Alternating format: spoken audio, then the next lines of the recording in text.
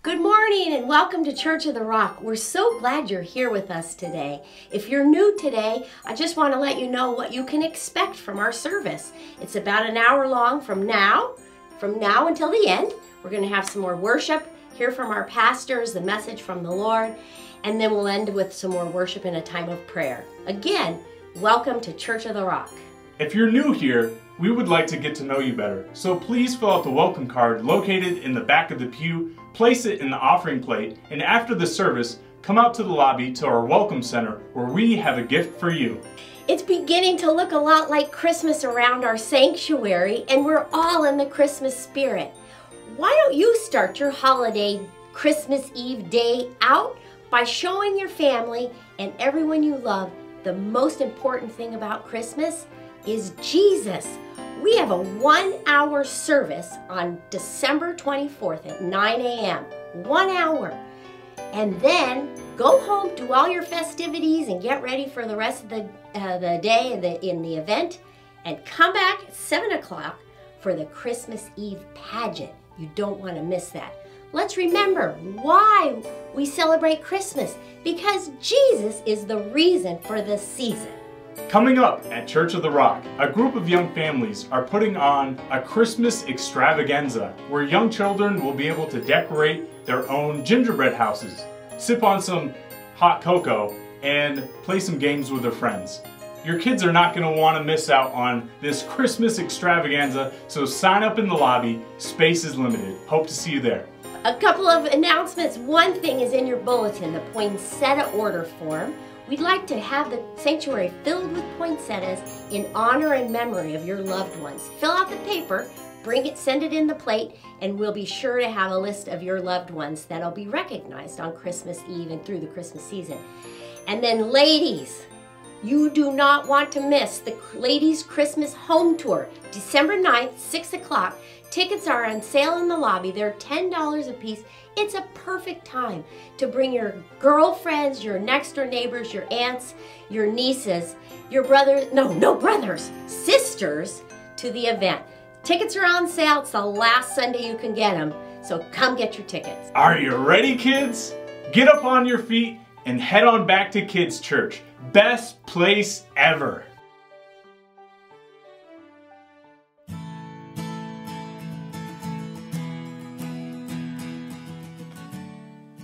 Did you know that every morning a little bit of heaven comes to earth? It comes in the form of sunlight, light that began its journey 93 million miles away from us. It's light that traveled for a grand total of 8 minutes and 20 seconds to get from the sun to your front window or to your face when you walk out the door on your way to work, or put the dog out for that first little outing. Whatever the case might be, when you first encounter that sunshine, a little bit of heaven has come to earth.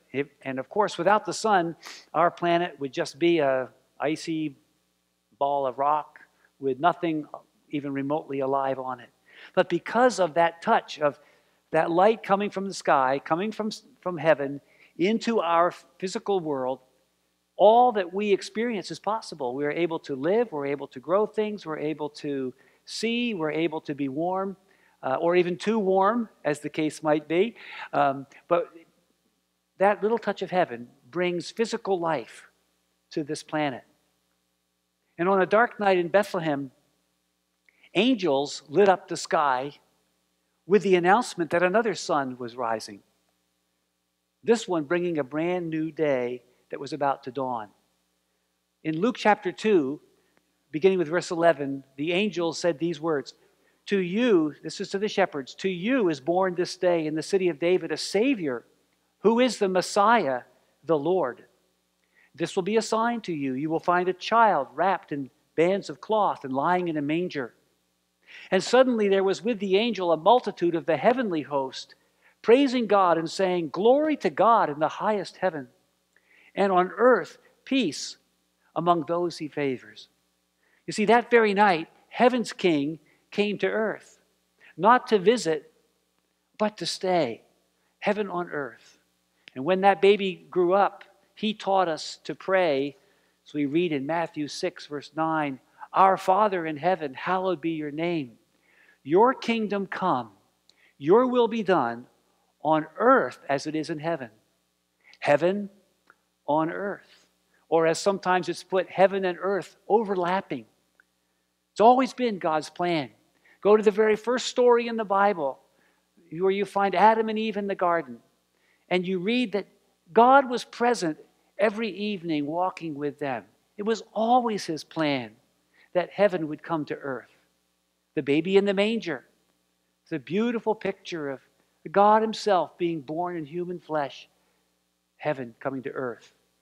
And if you go all the way to the end of the story, all the way to the book of Revelation, you find when you get there that the way the story, the earthly story that we know ends, and the new story that hasn't been written yet for us begins, is by heaven coming down and resting on earth.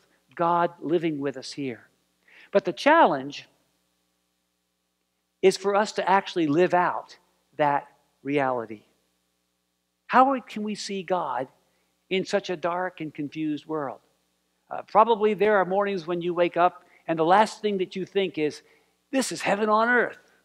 I mean, we probably have a few of those good moments. You know, you're on vacation, you're in a beautiful place. And I was watching a movie last night, a ski movie, and literally they had some scene with snow umpteen feet deep, and the skier just looked up and said, it's heaven on earth. I thought, yeah, I'm preaching on that tomorrow. But a lot of times our world isn't like that. A lot of times our world feels like the opposite. It may feel like a hell on earth. It may be that we're afflicted by some physical problem, or it may be that relationships have gone sour. It may be that we're just filled with fear about our future, about how life is going to go. Our world is in a darker place, it would seem, in some ways, with the fears about places like North Korea and terrorism and so on. And so easy for us to just see the dark instead of seeing the light.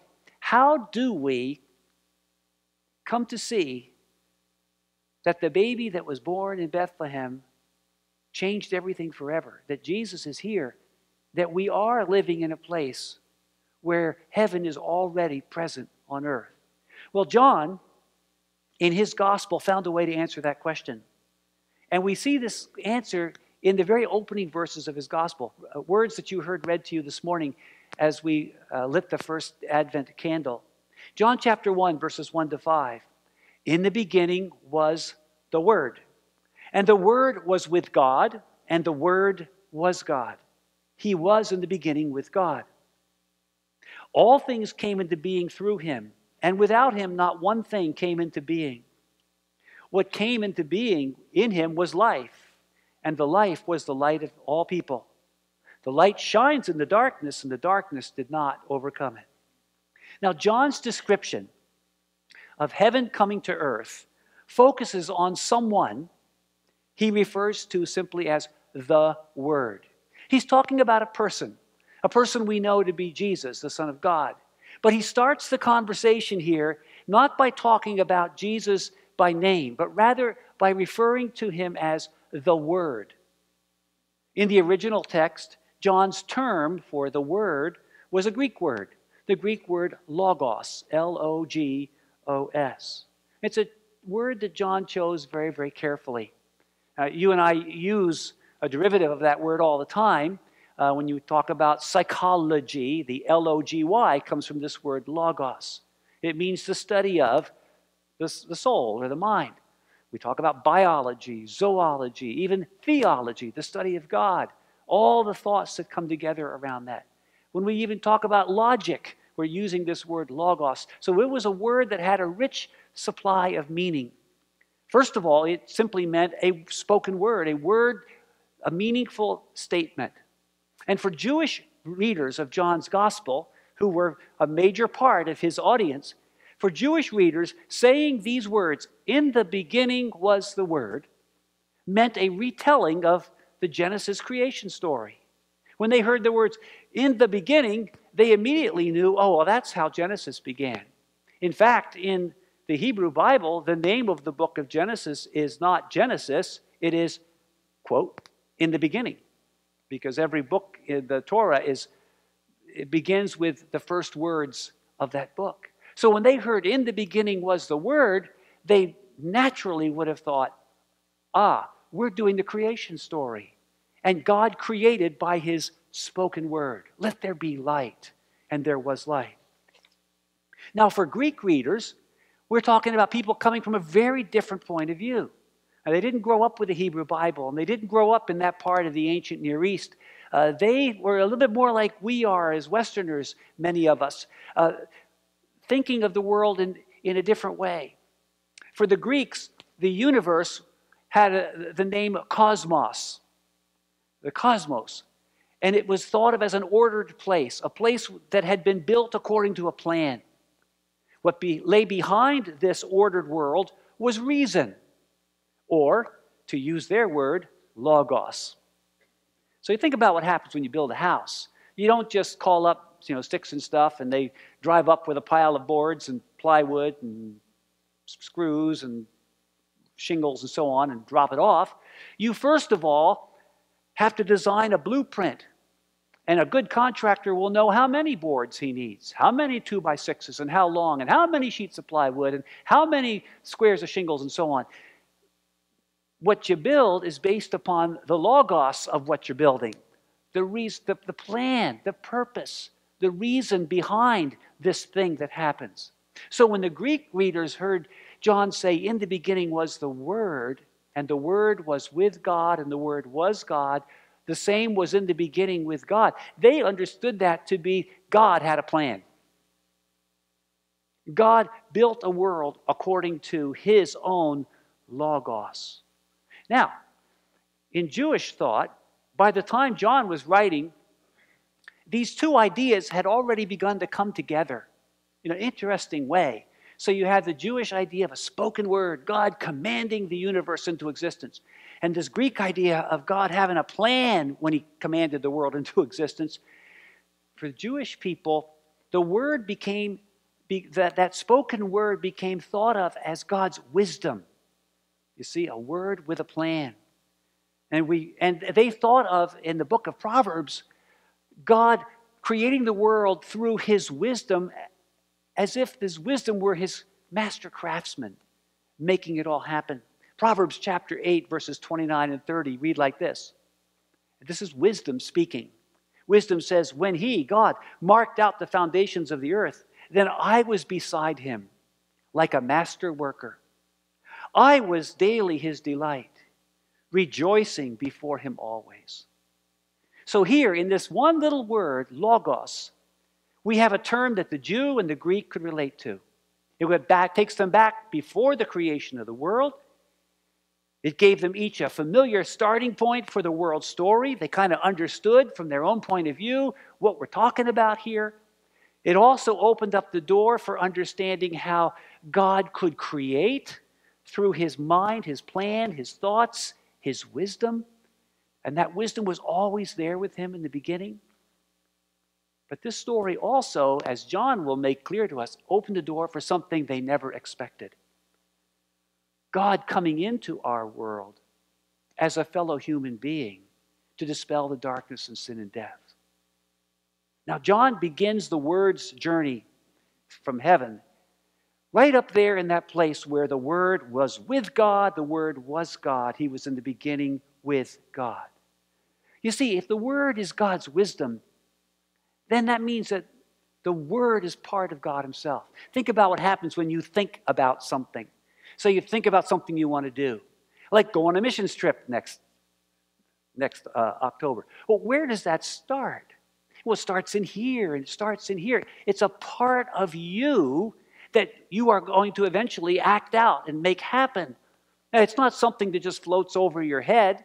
It's not something that you get in a pill and you pop it in your mouth and you have a thought. It's part of you. And so when John says, in the beginning was the Word, with God and was God, he's saying there never was a time when the Almighty God, the Father, was not filled with this wisdom and this Word that is his thoughts toward you and me. There was never a time when the Word wasn't. See how he says, in the beginning was the Word. He doesn't say in the beginning the Word was created, or the Word was thought up, or the Word was this, or the Word was that. He says, oh no, the Word has been there as long as God has been there. Jesus put it this way in the book of Revelation. The Word now speaking to us through John again in chapter 1, verse 17. He says, do not be afraid. I am the first and the last. I am the living one. In the beginning was the Word. That's another way of saying, I am.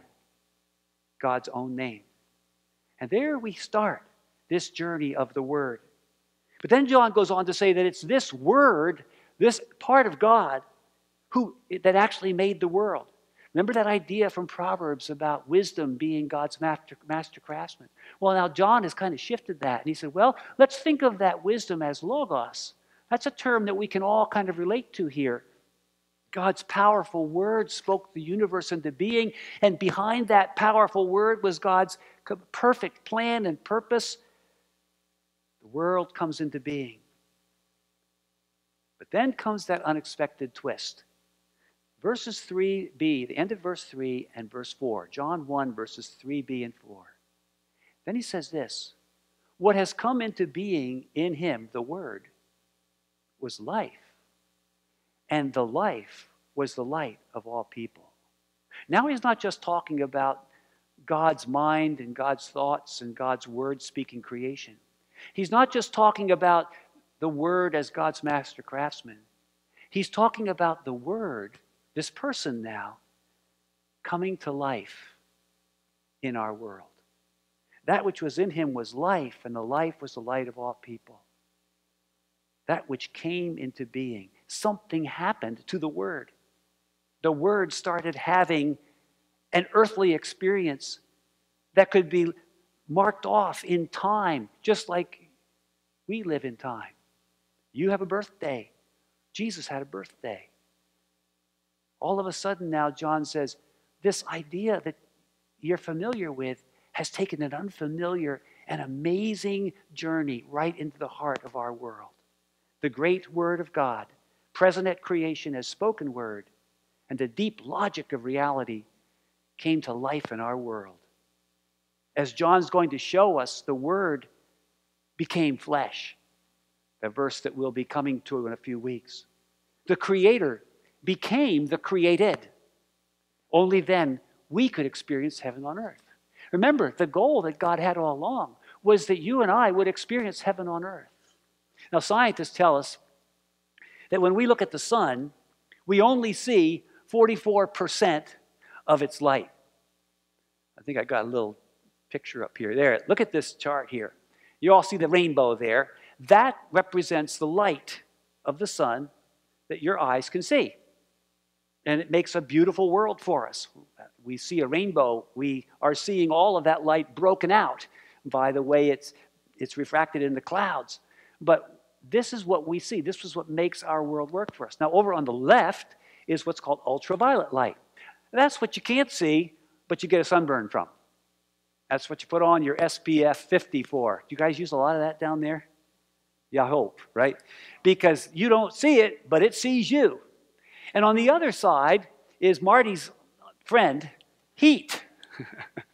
All of that other part, 49% of what you experience of the sun, it comes in the form of heat and then ultimately other types of radiation that we don't see or feel. My point being this, when you see the sun, you only see part of it.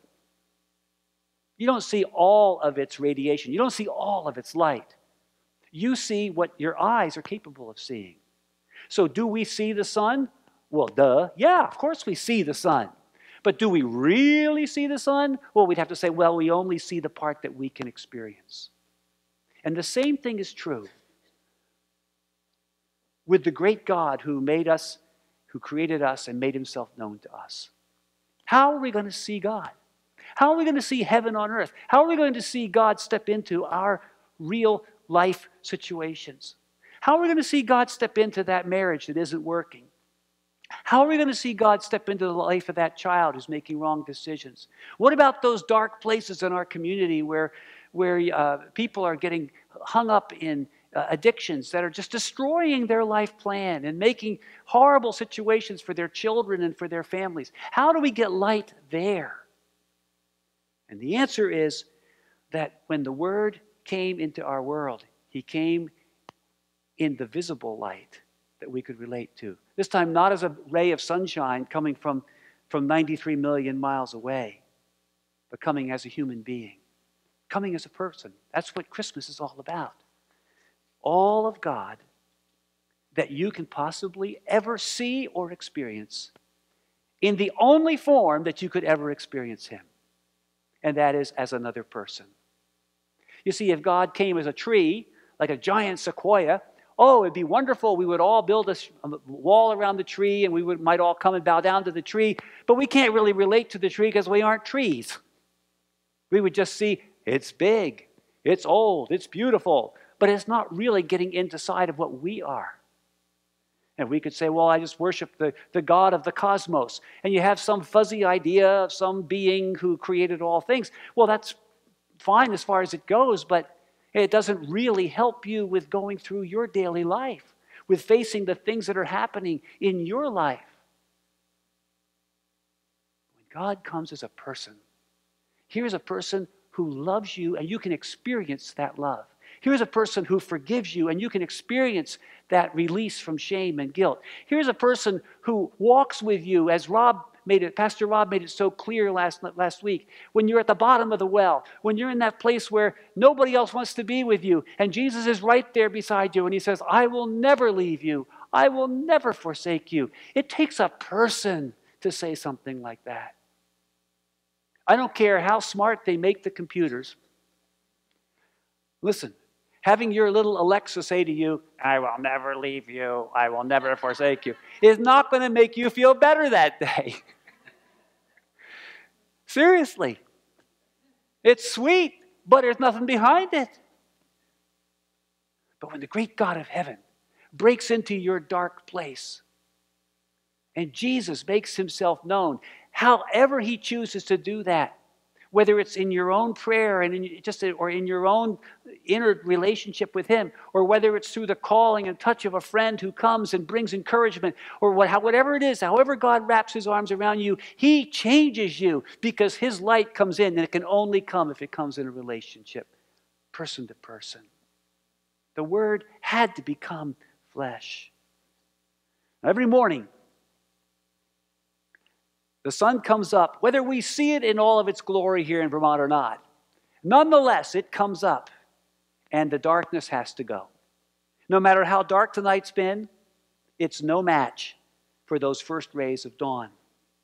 And the same is true for the Word, who is the light of all people, when Jesus comes into our world. John finishes this first little part of his prologue by saying in verse 5, the light shines in the darkness, and the darkness did not overcome it.